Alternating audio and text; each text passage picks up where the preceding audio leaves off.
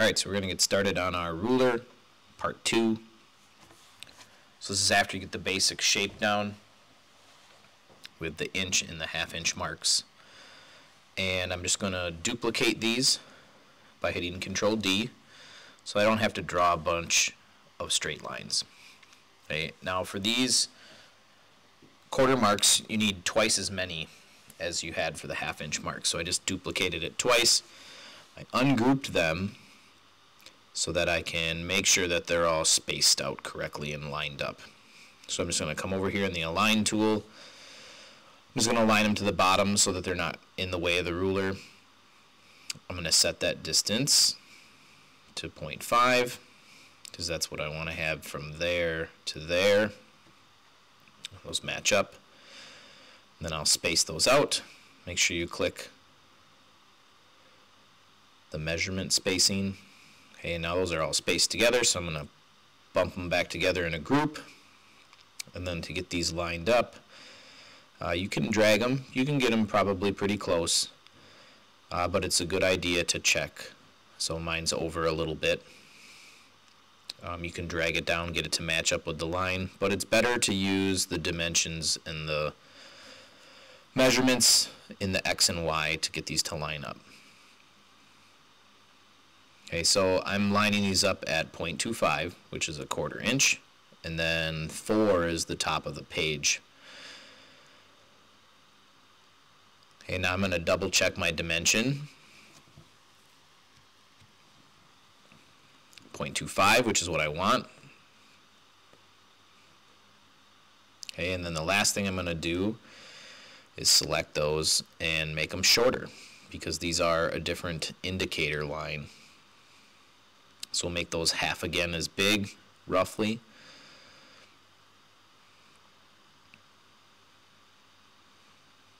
Okay, now this is where you can kind of stop, but if you have extra time, I want you to work on getting the next chunk of marks, right? So then again, you're going to have double the amount. So I just duplicated the last set of lines that I drew twice, got them roughly in the right spot. Okay, and then I'm going to align them all to the bottom of the page. And then I'm going to ungroup them. And then just double check and make sure that spacing is correct, right? So if I use a half inch, that's too far, right? So I have to go half again as much space as I had before. So those are going to be 0.25. And then those are going to drag up into spot there. And then again, I'm going to try to get them close, but really I want to make sure they're grouped in case I unclick them accidentally so I don't have to move 24 lines. And then I kind of move it up here with my mouse, get it relatively close, right, but still using those X and Y coordinates to get it exactly where we want it to be. Now when you get down this small, sometimes the decimals aren't enough. So you can go up in that top toolbar there and bump it out another decimal. And then if I try to move this whole row over with one click on my arrow key, it might be too much or not enough, right? So in this case, I want this number to be 0.125 and it's 0.123. And just move this thing out of the way a little bit so you can kind of see the number.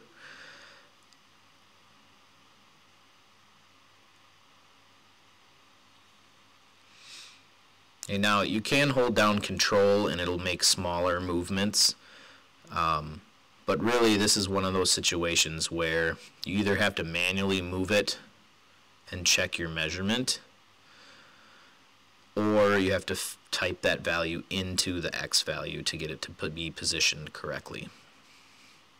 Okay, and then again, these are another indicator line shorter, so if I pick a number that's roughly half of what my last one was, so like 0.07.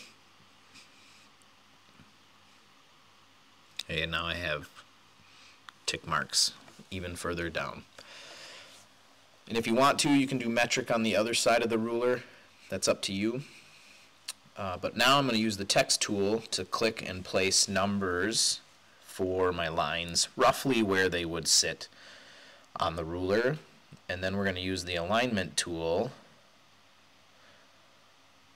to get them close to lined up. Now, these aren't going to be an inch apart because it takes in account the width of the letter.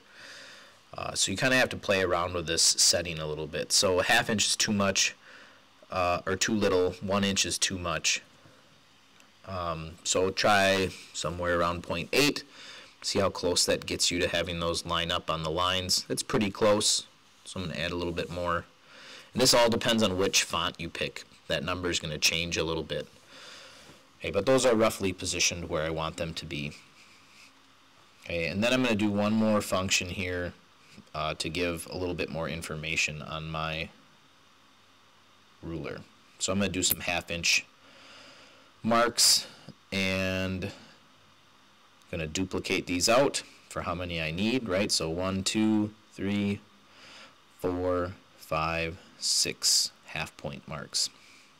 Okay, and again, same process. I'm going to align them, and I'm going to get them spaced out so that they fit roughly where I want them to be on the ruler.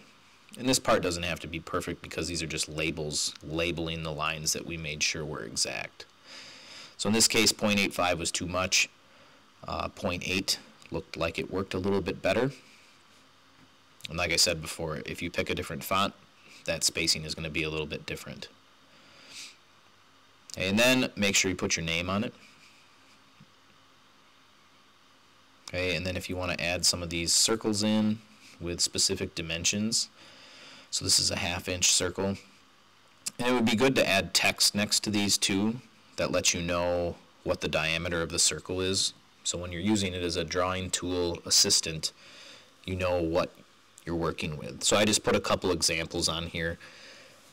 The big key with this is that you want to make sure that the shapes that you choose to draw are not too close to the edge of the ruler, because when you cut it with the laser, something like this will cut through to the edge. It'll make that part really brittle. So you want to make sure you move those shapes up into the ruler a little bit. Okay, and then you're going to use the shift click function. So you're going to hold down shift, and you're going to click on the outer part of the ruler, and then anything else that you want to have cut out of the ruler, so these shapes, and then you're going to select that red cut line color by right clicking the red so that we know that that's what we want the laser to cut out. Good luck.